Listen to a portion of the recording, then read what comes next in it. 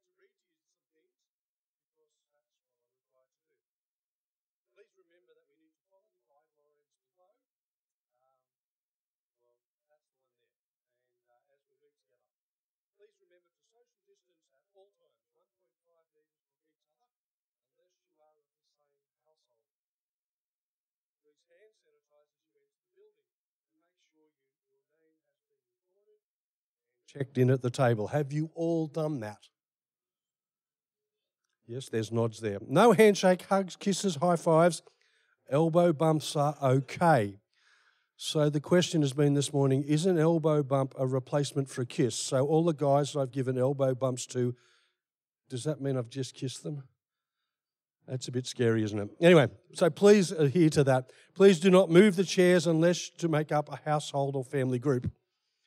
When we break for a cuppa and have a chat, please collect your morning tea and return to your seat as quickly as possible, as our gatherings must remain seated. Morning tea will conclude 15 minutes after the service ends. It's pretty tight stuff, isn't it? But we're here. But we are here. So I think that is the thing that is very significant to us, and we'll see how we go with everything. What is going to happen is we're going to have some readings and different stuff like that, and I'm going to start off this morning for us with just something that I found a couple of months ago. It says this: God, our provider, we walked into church today needing you in different ways. Some of us need strength because we're facing a big challenge. Some of us need hope because we actually feel like giving up. Some of us need love because we feel alone. We trust that you will provide for us, whether through words or whether through thought process or in a quiet moment of reflection. You are here. You are with us. Amen. Over the next few weeks, we will be looking at specifically Psalms. We can't have hymns and spiritual songs, so we're going to have the Psalms. They're not going to take that away from us. So Roy is going to start reading for us from Psalm 46. Now I will ask those who read if they can come to this microphone, and those who pray go to this microphone. And in between I will get the Glen 20 and spray. Not the person, the microphone. So if Roy can come and read to us this great psalm, God is our refuge and strength. Thanks, mate. Yes. Okay. Psalm 46. God is our refuge and strength, an ever-present help in trouble. Therefore, we will not fear, though the earth give way and the mountains fall into the heart of the sea, though its waters roar and foam and the mountains quake with their surging. There is a river whose streams make glad the city of God, the holy place where the Most High dwells. God is within her. She will not fail. God will help her at break of day. Nations are in uproar, kingdoms fall.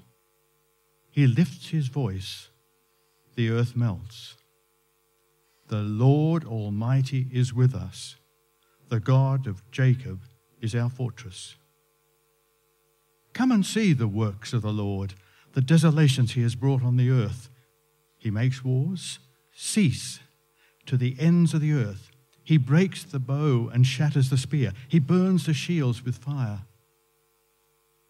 Be still and know that I am God. I will be exalted among the nations. I will be exalted in the earth. The Lord Almighty is with us. The God of Jacob is our fortress.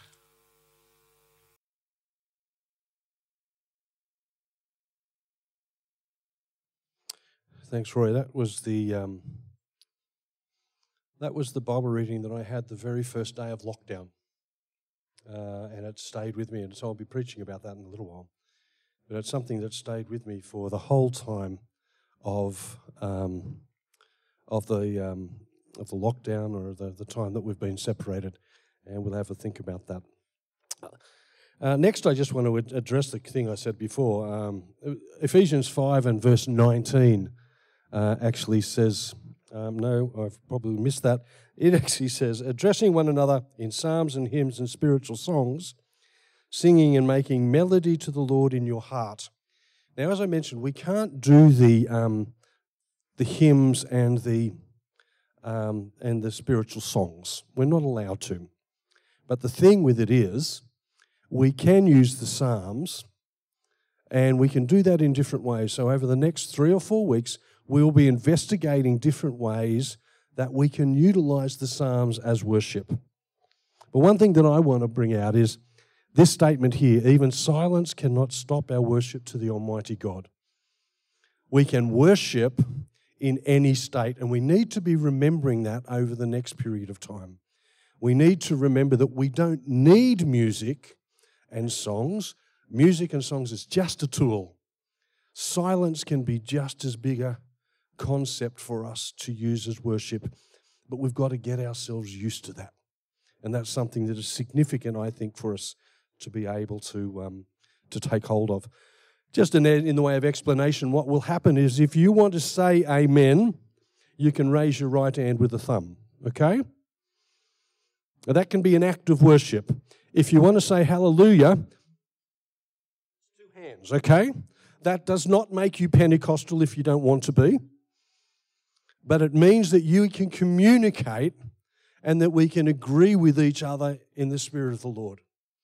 So if I see a thumb up, okay, I know where you're going. Okay, Gary's practicing that for me now.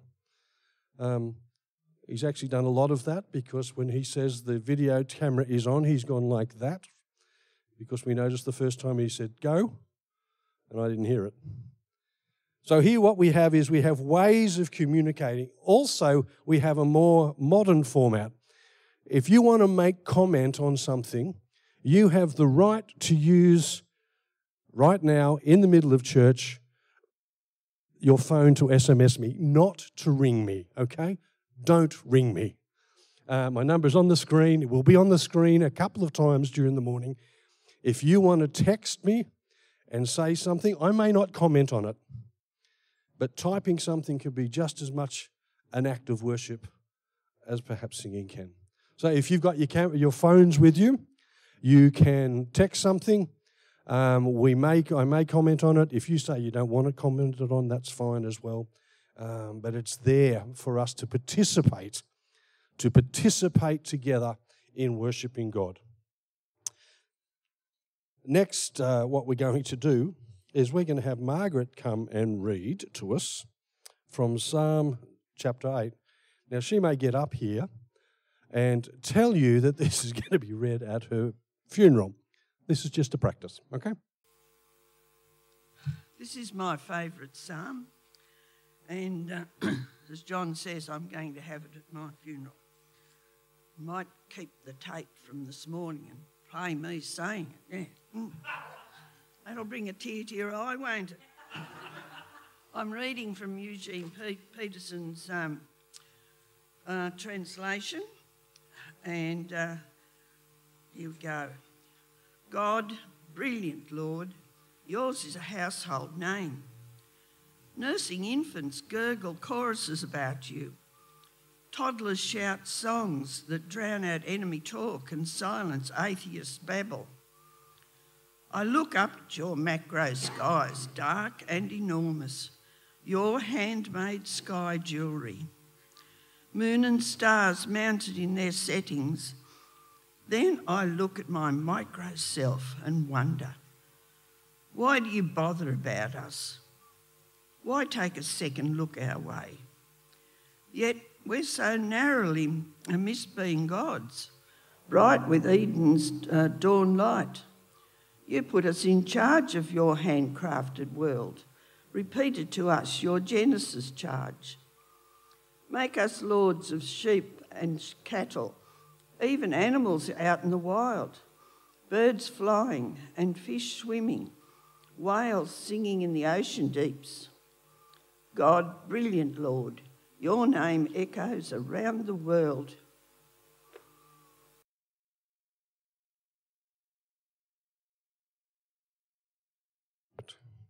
Thank you, Margaret. Ross is going to pray for us, and we'll have a few prayers throughout the morning, and Ross is going to pray and respond pretty much to that psalm as well.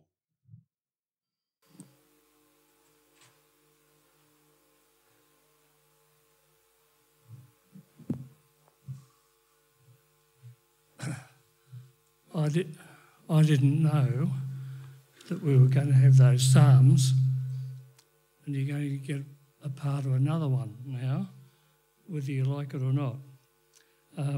Psalm 19, I want to read the first 4 verses. The heavens declare the glory of God. The skies proclaim the work of his hands. Day after day they pour forth speech. Night after night they display knowledge. There is no speech or language where their voice is not heard. Their voice goes out into all the world, their words to the ends of the world. Let's pray. Our Father, we thank and praise you for your creation, the sun, moon, stars, the flowers, trees, all things that we see on a daily basis. Help us to appreciate your handiwork more and more. We thank you especially for your sending your unique Son, Jesus, to earth to live among us and then to die on a cross, taking our punishment for sin. Help us to remember and appreciate his sacrifice. We thank you for our We thank you for our federal and state leaders as they make decisions on the current COVID crisis. Continue to guide them at this time. Thank you for the opportunity we have today to meet together face to face. Thank you for the work that John, Gary, Kathy and Sally and others have done to enable us to do this, to be here. We have much to praise and thank you for. So we thank you in Jesus' name. Amen. Thanks, Ross, for that. Very much appreciated. We're trying out a couple of different mic systems this morning. Now I've turned onto the lapel mic. So can you hear me okay with everything? Okay, there's a few amens there, so that's good. So we're going to try this. This one's nice. It's a very good one, but we'll try this for a little while as well. I'm just going to pop that down.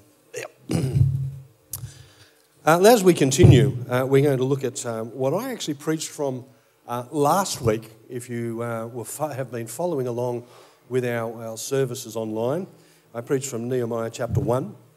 And it's just a great template for us. Oops, I may be a little bit loud when I look down.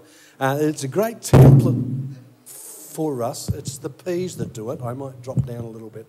It's a great template for us to look at how we pray and how we show respect to the Almighty God. It says this, "And I said, O Lord God of heaven, the great and awesome God who keeps covenant and steadfast love with those who love him and keep his commandments, let your ear be attentive and your eyes open to hear the prayer of your servant, that I now pray before you day and night for the people of Israel, your servants, confessing the sins of the people of Israel, which we have sinned against you. Even I and my father's house have sinned. We have acted very corruptly against you, and have not kept the commandments, the statutes and rules that you commanded your servant Moses. Remember the word that you commanded your servant Moses, saying, if you are unfaithful, I will scatter you among the peoples.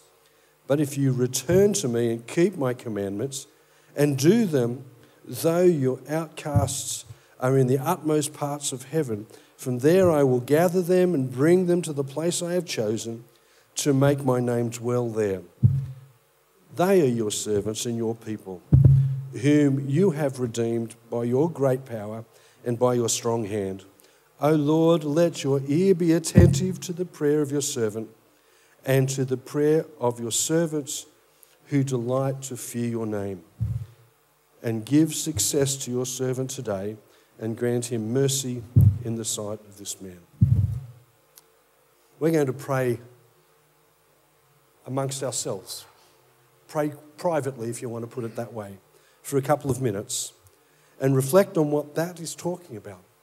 That is talking about offering ourselves to God, repenting to God for not only our sin, but the sins of other people. Now, that's a really weird one, I think.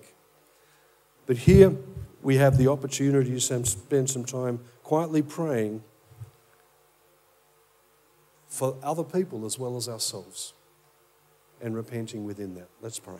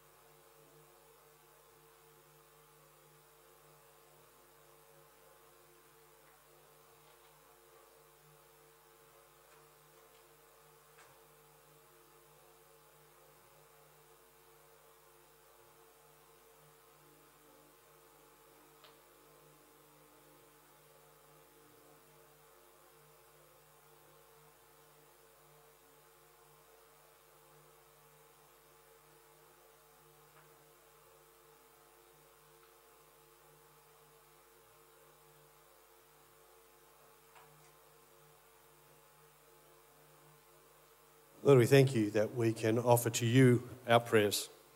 We thank you that you are God who listens to us. We don't exactly know how you're listening to 40-odd people all at once, but we're just so amazed that you do. And you care for each of us. You care for the people that we have prayed for, and you care for the situations we have prayed for. We thank you and we praise you.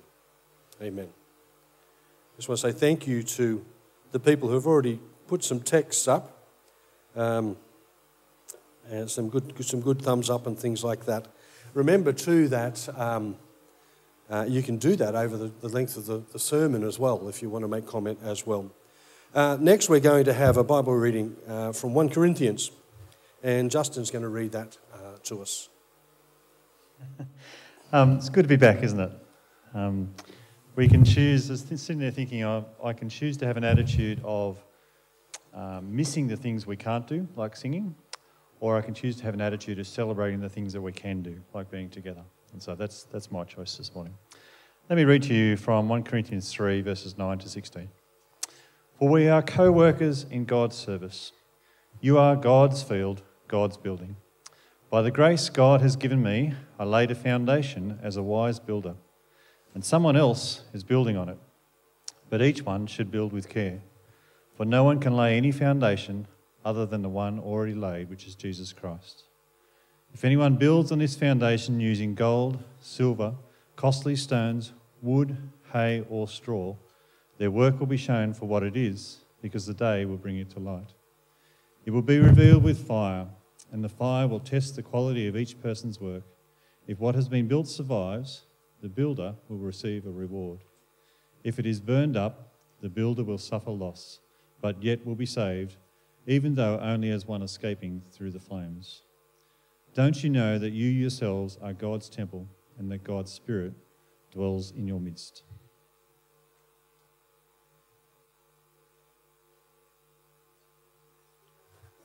Thanks, Justin, for that. Robin's going to lead us in prayer now. And just let me remind you, while she's coming up, you haven't had information like this from the pulpit for 15 weeks. The elections are coming up. We need to be thinking about nominating those people who you think can assist in leading the church on into the future. If you need to know more information about that, catch up with me afterwards or ring Kathy in the office during the week. Thank you, Robin. Thank you. I'd just like to back up what Justin had said. It's really nice to be here and to actually see you in person. There's a couple of people who I've been able to catch up with during the how many ever months or weeks, but it's great that just to see you here and we can still worship God. Let us pray.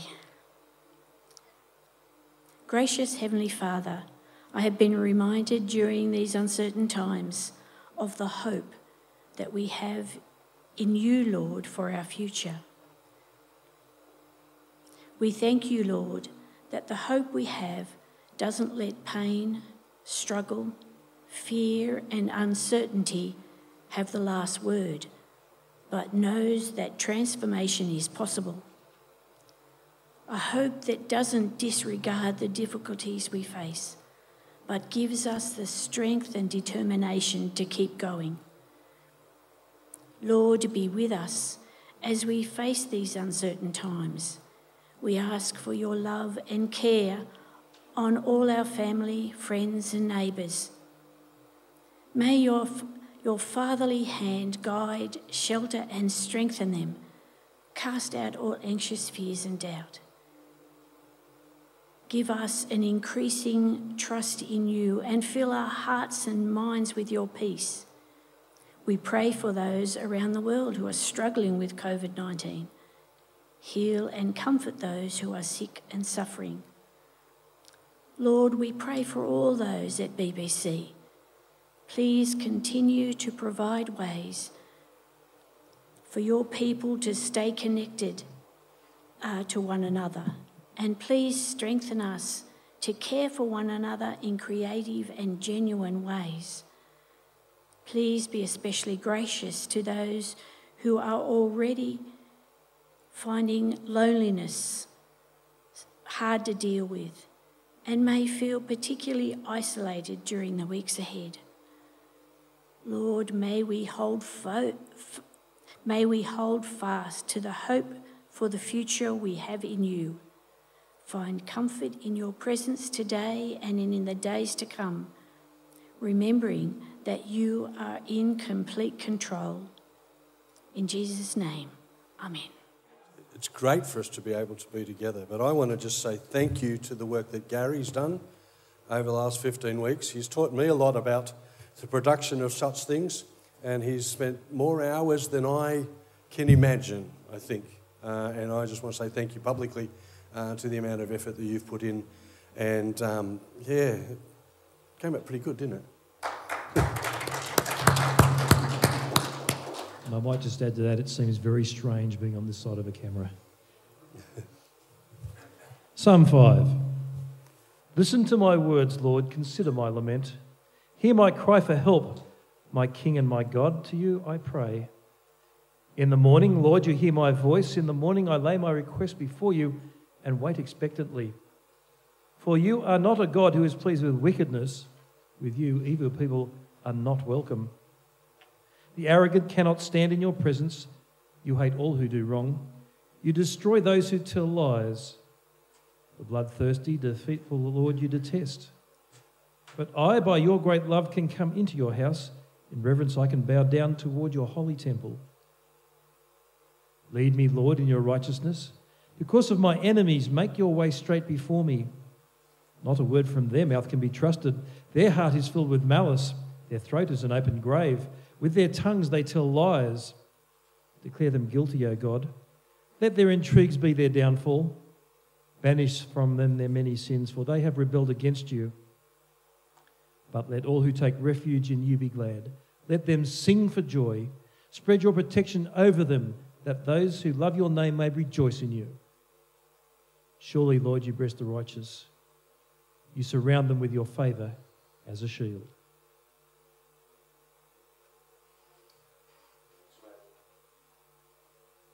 Brian's going to pray for us in a moment. Brian is going to pray for us in a moment, but while he's coming up, I'll just read something that's come out from the Baptist Association. It says, in the light of the lockdowns in Melbourne and the recent increased community transmission in Sydney, there is some indication that restrictions may tighten on public gatherings in New South Wales, and this will inevitably affect our churches. We will be keeping a close eye on the directive from the New South Wales government and will communicate if and when this occurs. We also have a biblical mandate to pay special attention to those most vulnerable within our communities, church and broader community, in this season. We encourage you to please be aware of how any decisions you make affect those who are in this position.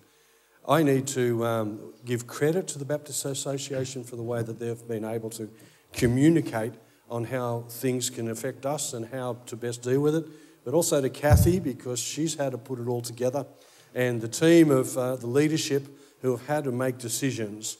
It's been an amazing thing to sit on Zoom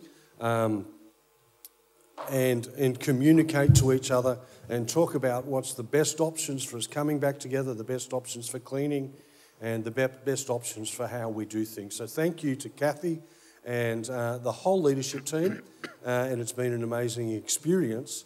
But as well as that, we've also discovered that we can have slightly different opinions and still find a way to move forward. It's been a great experience. Brian, will you pray for us, please? As we come to God in prayer, I'm going to focus on the same theme that Robin mentioned, that hope, but particularly focus on our anxiety and depression in some, and loneliness. Our Father and our God, during this pandemic, many people are struggling with anxiety, loneliness or depression, and sometimes a heavy mix of all three. Father, we need your help. For many of us, anxiety, loneliness and depression quickly becomes overwhelming, and sometimes we feel there's no way out, there's no hope. But there is hope. Father, we know that we can endure or grow. We cannot endure or grow without hope, but you give us hope. When we're anxious, you are in control. In our weakness, you are strong. In our loneliness, you are present. When life is difficult, you remain resolute. Father, help us to listen and offer genuine words of hope to others. But more, Father, help us to offer practical help, to visit, to go out for coffee when we can, to go for walks with each other, to connect with a prayer partner, or to read and pray a psalm, to journal reflections about Scripture, or sometimes simply to play or listen to gospel music or any music. Father, help us to live one day at a time, looking to God for hope, resurrection, reassurance and forgiveness. Father, we rest in what Christ has already done for us, for our church, our town, our nation and for the world, and what the Spirit promises to finish through us. Father, we rejoice that you have the ultimate answer to anxiety, loneliness and depression, and we praise you in Jesus' name. Amen.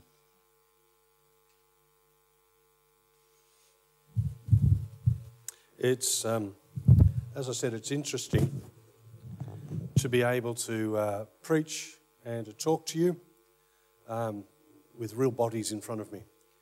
I actually think I'm going to take a little bit of time in my preaching style to get back up to speed on how I preach when there's a crowd there. It's a very different technique, and it's something that Gary and I have worked through doing my online technique of communicating. So bear with me as I sort of get up to match fitness again. But I have been absolutely looking forward to having you in front of me. We're going to look at that Psalm 46. And as I said, it was the first Bible reading I had on that first Monday after the close down of everything happened. And it's got some things in here that really affected me at that particular time, but it has hung with me for 15 weeks. So as we go through it, we just follow it through the passage. If you've got your Bibles, and some of you have got Bibles and notepads and stuff like that, that's great. So you can follow it through as we go. God is our refuge and strength. And that first part says, God is our refuge and strength, an ever-present help in trouble. I mean, what does that mean to us? And as I've looked at different speakers and different people as they've unpacked it, the passage incredibly has different meaning for different people. And I don't know about you, but when I read some Psalms, they bring up memories. Maybe a Psalm will come up that I remember someone preaching on particularly, or it's been read at a funeral or different things like that.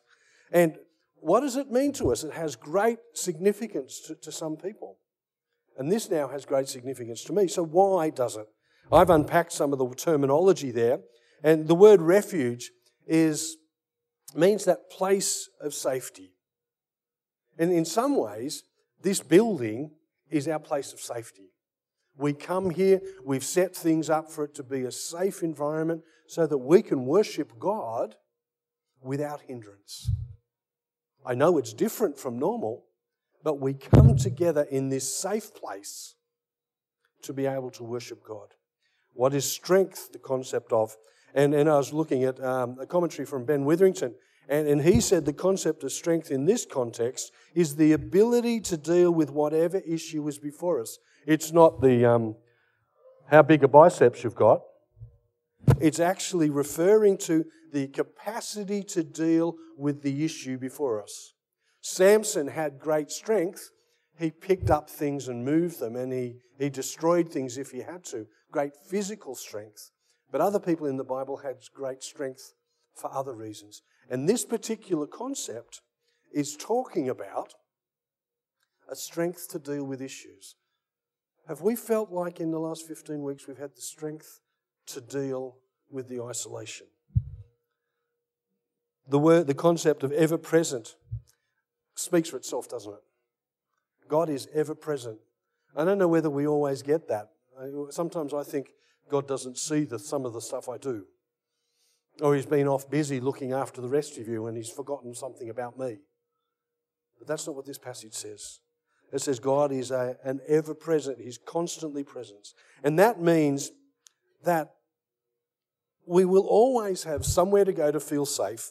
It means that we will always have the strength to deal with what is in front of us, and that we will always have the presence of God. Is that what we've needed? That's what I felt. That was what I needed to hear that very, very first Monday, all those weeks ago. And it's been significant for me.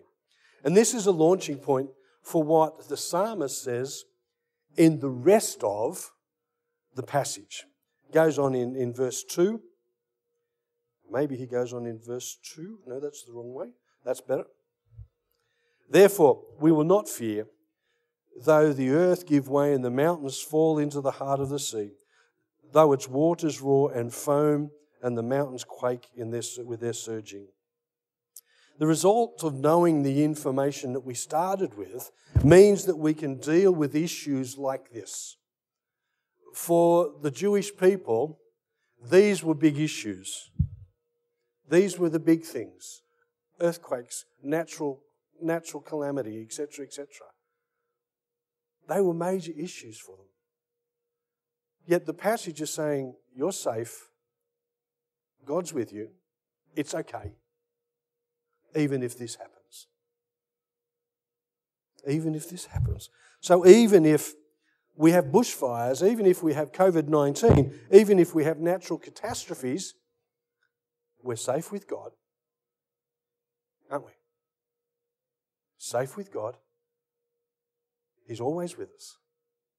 It's that ongoing concept, and we need to take hold of that as we go.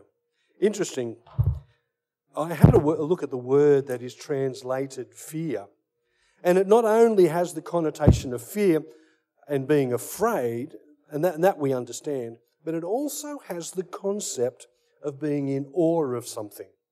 You fear someone because you're in awe of them. Okay?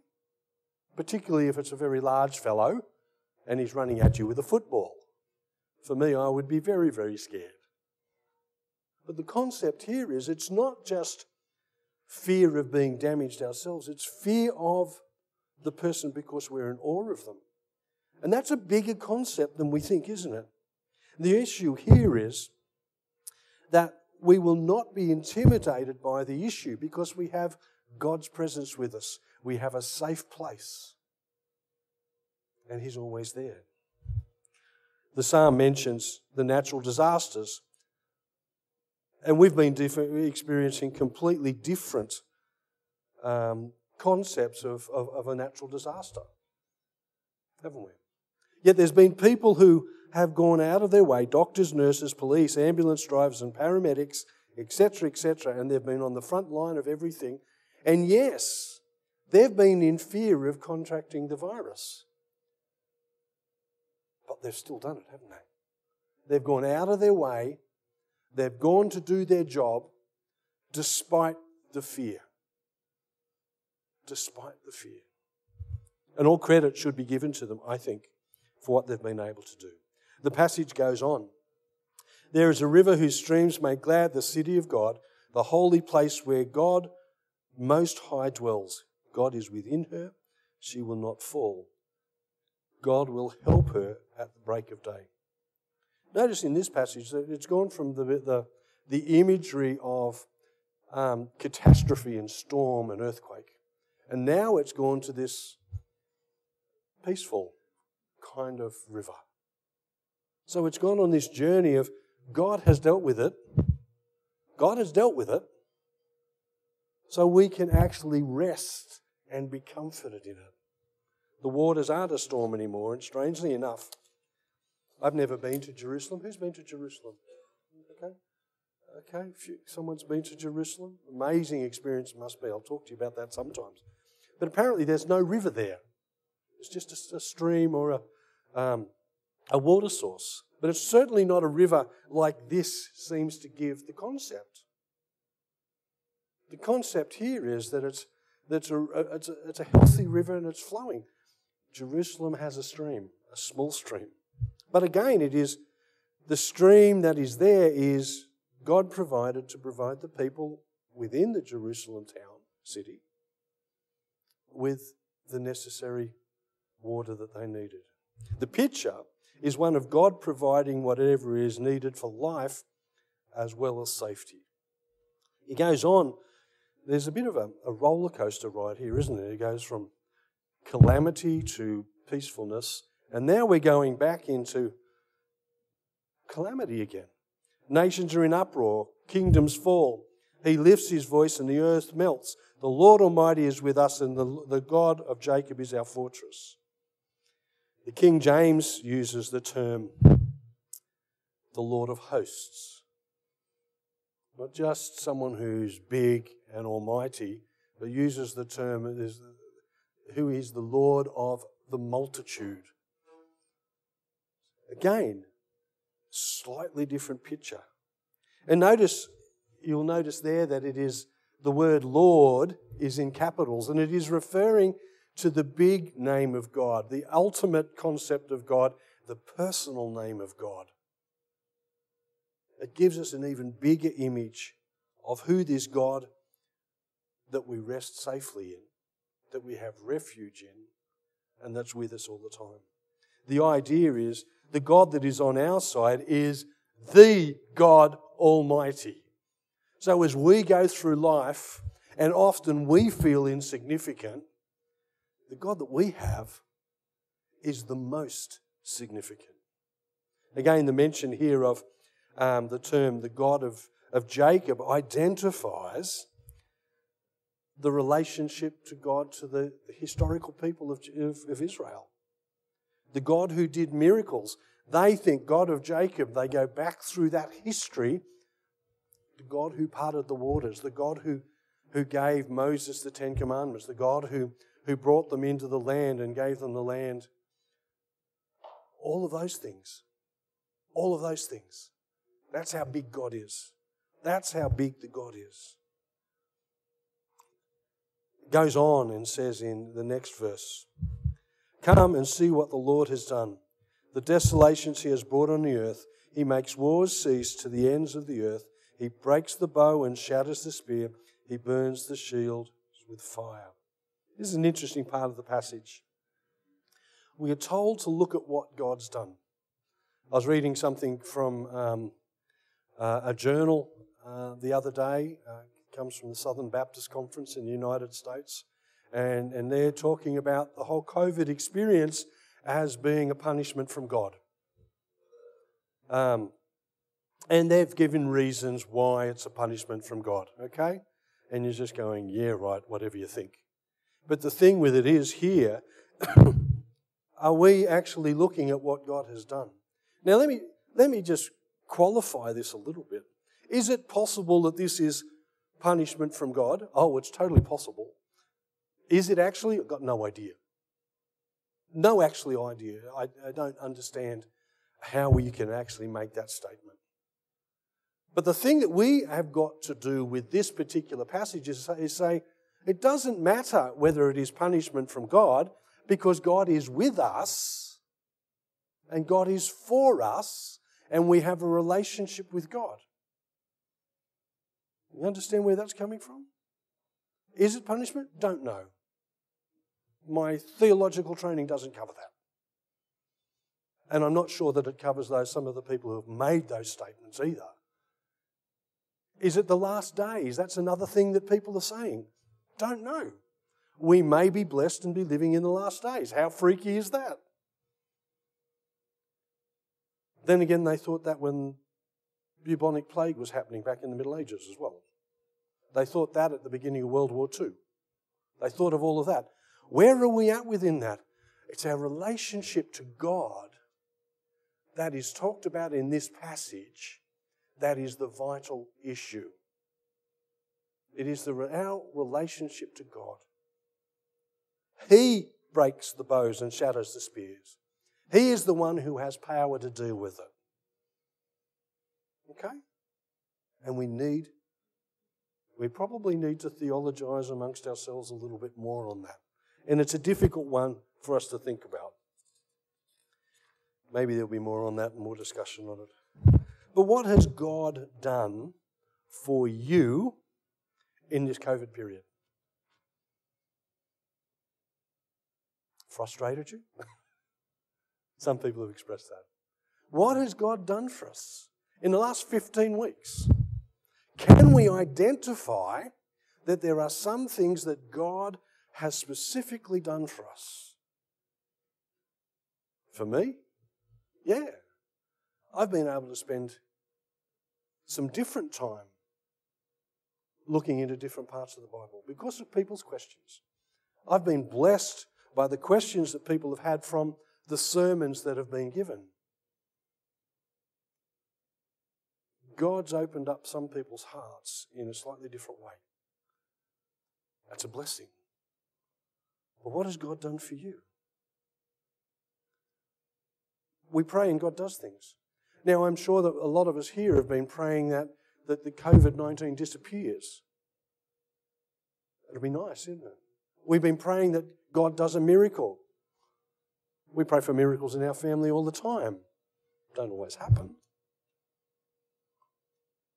Because of God's concepts of what's going to happen in everything around. I heard a farmer out west who prayed for rain. And it got to a point where he felt God wasn't listening. And he would pray every night with his family, and they would pray around the table. And one night, this farmer decided he would not pray. And his little girl picked it up. God, my dad has had enough. He doesn't know what to pray. I know what he wants. Can you bring rain? Because the man and his wife lost it in tears. They lost it in tears even more when the next day there was rain.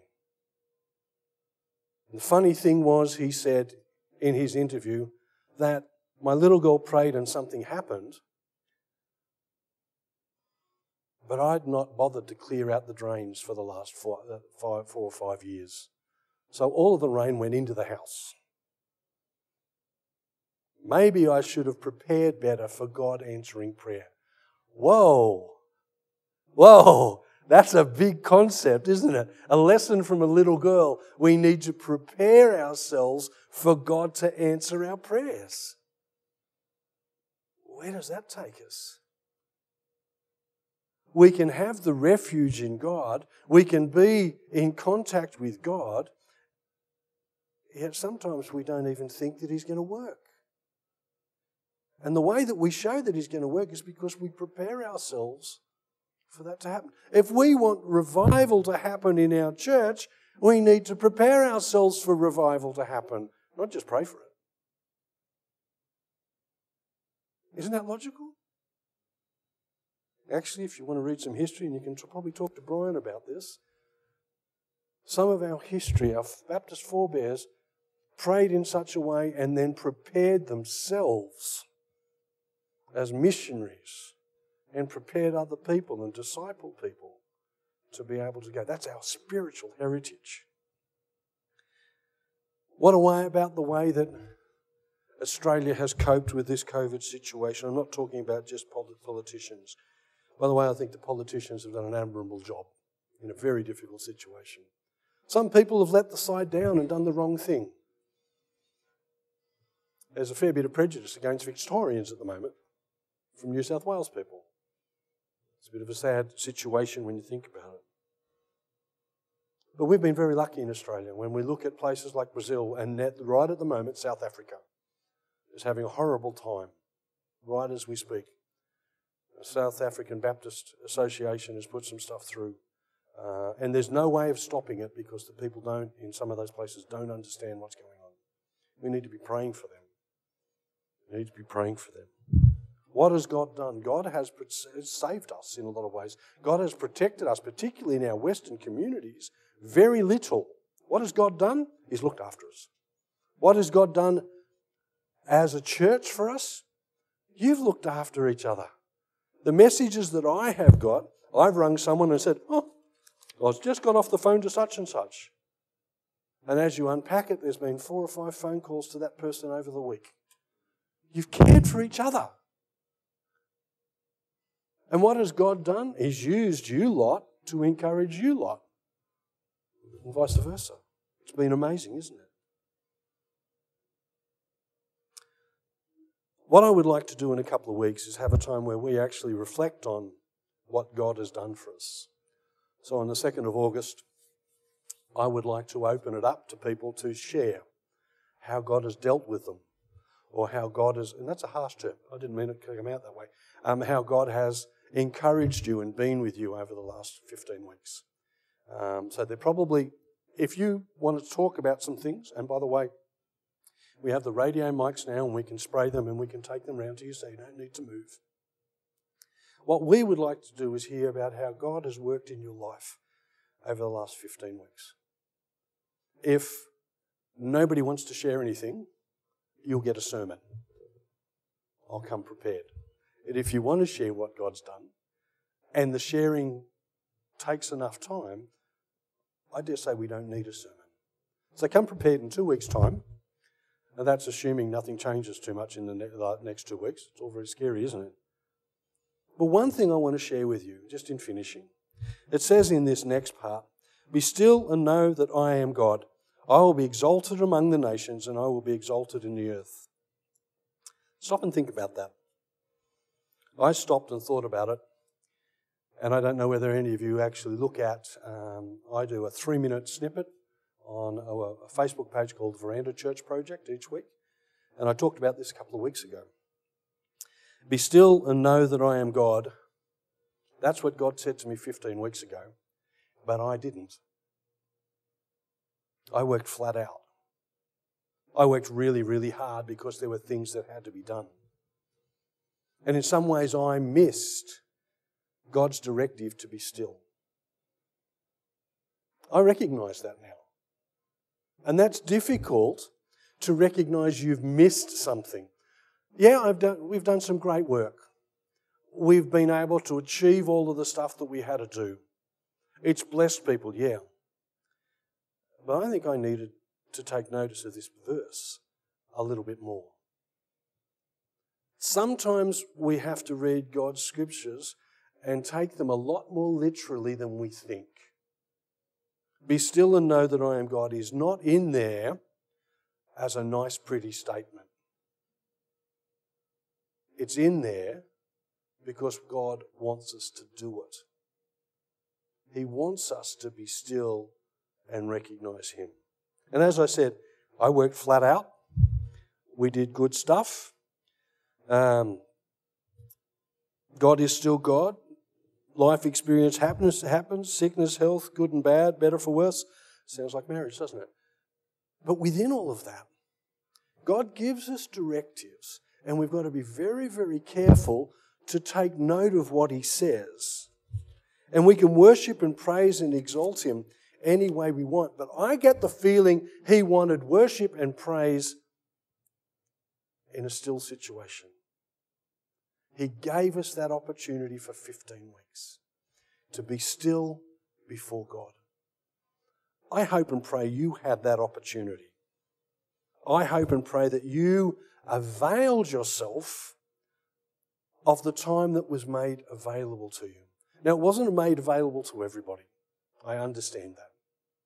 Some people didn't stop working. Marianne didn't miss a day of school through the whole time. Neither did the boys. They went to school every day because Marianne had a job to do. And Flynn's concept was that if he stayed home, he wouldn't have got any work done. And it worked, didn't it? You did well this term. Good on you, mate. Some people didn't get the option. Nurses and doctors and people like that didn't get the option. Some people needed to take advantage of the situation and listen to God in a different way. Now, this passage finishes with an awesome statement.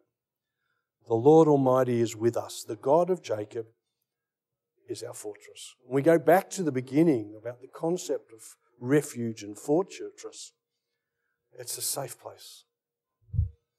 God is our safe place. God is our safe place. The Lord Almighty is with us. This is just a different way of saying what the first verse said. Does that mean the psalm comes in a big circle? Yes, psalms do that a lot. But if it says it at the beginning and at the end, the psalmist wants us to get the point. The point. And the point is, God is with us. He is our safe place. Let me pray for us. Lord, we thank you and we praise you for the opportunity that we have to be in your presence and know that you are God and know that you are our safe place. Keep us in a permanent state of remembering that. Lord, we love you. We really want to do what is right by you. So help us to listen to your word and be still when you say, be still. We also ask, Lord, that you will help us to be your people in this new era and this new situation that we find ourselves. And Lord, as we now go to morning tea, and we do it differently because we have to stay seated, Lord, we ask that our fellowship in a different setting will strengthen us and keep us. Now to each one of us, now may the grace, mercy and peace of God the Father, Son and Holy Spirit remain with each of us until you come. Amen.